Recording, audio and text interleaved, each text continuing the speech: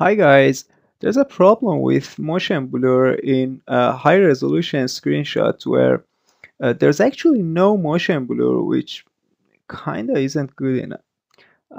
So to show you, I've created a blueprint class here, contains a simple cube and a rotating movement, and I've had a post process here with motion blur on to the max as possible.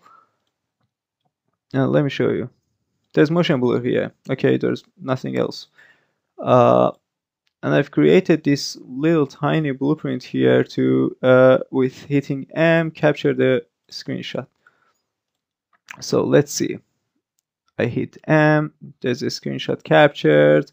I go to my screenshots and no, there's no motion blur. And this is the problem. This is actually some kind of problem. And if you go here and instead of high resolution screenshot, you use shot itself, there will be motion blur. At first, I wasn't sure why this is happening.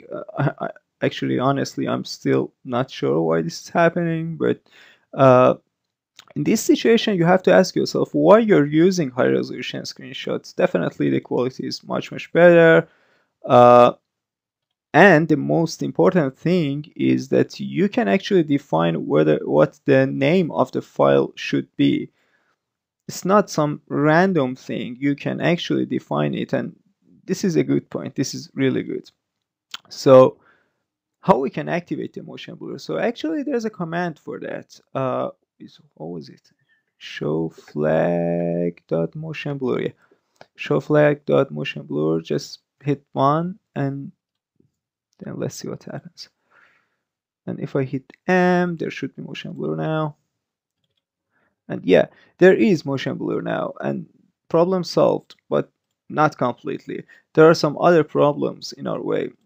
So what I found is that in my project, when I want to package the game, I have to be packaging the game at development mode.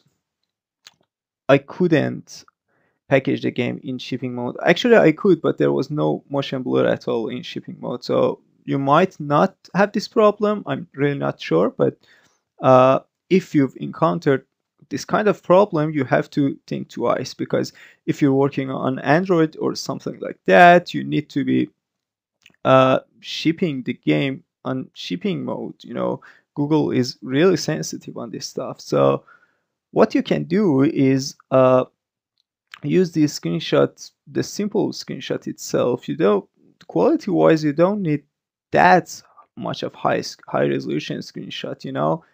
So simple screenshot would do, and for actually naming stuff and defining name and arranging the files and this kind of stuff, you need to find another way actually, or you can research more and find another way to fix this problem completely and let me know. I'm really looking forward to find a complete, not a temporary way to fix it.